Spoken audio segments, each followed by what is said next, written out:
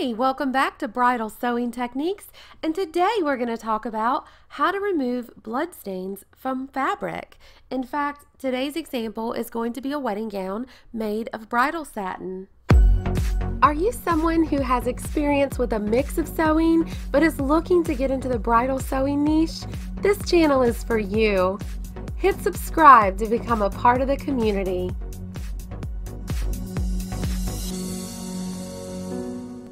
I'm starting with spraying the stain with Dreft Laundry Stain Remover. Now I'm going to list every product that I use in the video description down below. The way you find that is you look for the name of my channel, Bridal Sewing Techniques, and it's got the little circular picture beside it with the lace. You look at that, and underneath it says show more. Click on that, and that's got a treasure trove of information for you. I'll have links in it and also product names. Now this is Eucalan. I don't know what I would do without Eucalan at my shop. It's a lanolin based cleanser, and it can be used on 100% silk. So this of course is a synthetic satin, so we wouldn't have to use Eucalan just to be safe with the fabric like you would say a silk, 100% silk. But I'm going to use the Eucalan not just because it's safe, but because it works so well. So you can see it really frothing up there as I scrub. I'm scrubbing with a piece of bone. Now that was a drop of a lemon ink. I'll also link to all of these other things down below.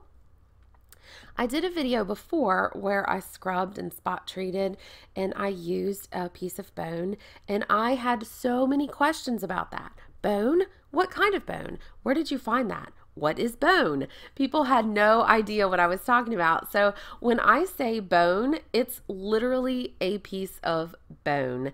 So I got it. This is Dreft again, by the way. I got it, my particular piece of bone, I think from like a dry cleaner's supply store. But I'll also link to it down below where you can get it on Amazon. The reason why, again, that was Dreft. The reason why I'm using the bone, and the reason why it's traditionally used for this kind of application, is it's considered very neutral. So you don't want to be scrubbing with something that is going to interact with your fabric or your cleansers. Now, as I'm scrubbing, and I'm really starting to use the point now instead of the side, really digging into that edge, that's where the deepest, most saturated part of this stain was. All the minerals of the blood seem to dry up and really get kind of thick on the edges of the stain. So you'll see where I'm really digging.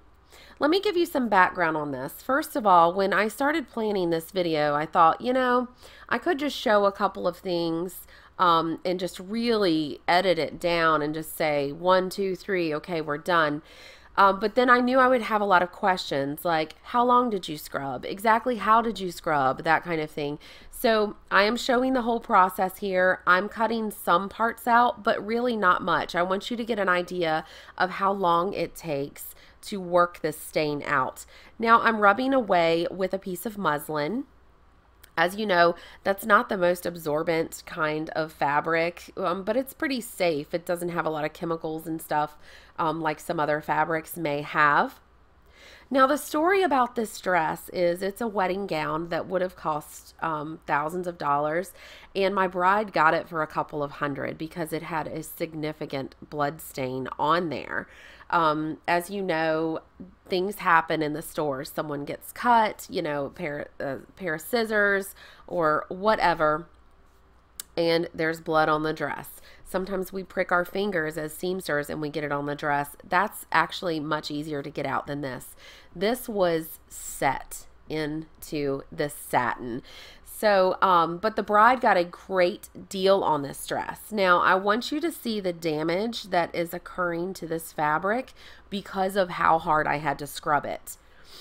Never just haul off and start really digging and working on a deep set stain without having a conversation with the bride first.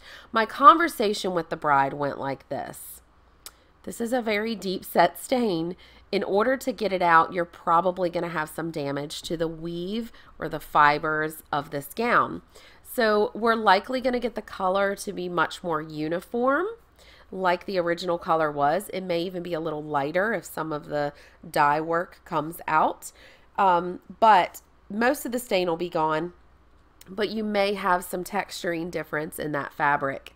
She was all for it. She did not mind. She just liked the idea of feeling like her dress was cleaner with the stain gone. Here I'm showing you the back side of the fibers so you can see how extensive the damage is. It goes all the way through.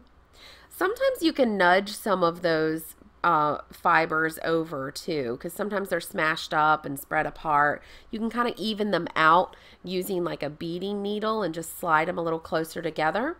But mostly what I'm going to do is cycles of very steamy pressing and then putting that clapper that I'm using right now. It's called a tailor's clapper. Putting that down to really help those fibers lay straight. So what you're doing is you're putting the steam iron on there, the heat, trying to get all those fibers to relax. When you put the clapper on there, it rapidly dries out that fabric and cools it. It helps everything calm down in a very compressed, smooth way. So you're going to do several passes of this, you know, the pressing, the steaming, the using of the clapper. You may even need to feather where you spot cleaned, feather the edge of that spot. You're going to create a larger spot just with the detergents. Feather that with a little distilled water and press and just keep cycling through. Now you can see how clean the fabric came. You can see the damage, which overall, when we held this up, when we were done, it's not very noticeable. If you compare it to, say, what it reminded me of is where somebody kind of steps on the train and it stretches out the fabric a little bit. It looked more like that, but with a very uniform color. So this bride was just pleased as punch, as we say here in the South. I hope this has helped you. Please let me know in the comments down below if you have any other questions. If you're new to my channel, welcome aboard. Here comes my channel trailer that'll explain what we do here. I know what you're looking for. You've been sewing for years, but you want to get into full-time bridal sewing. But there's something missing.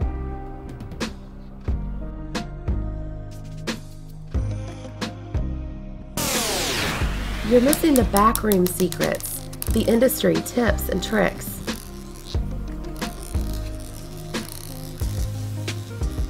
The tools, the sources, the techniques that give you the speed and the accuracy that the industry demands.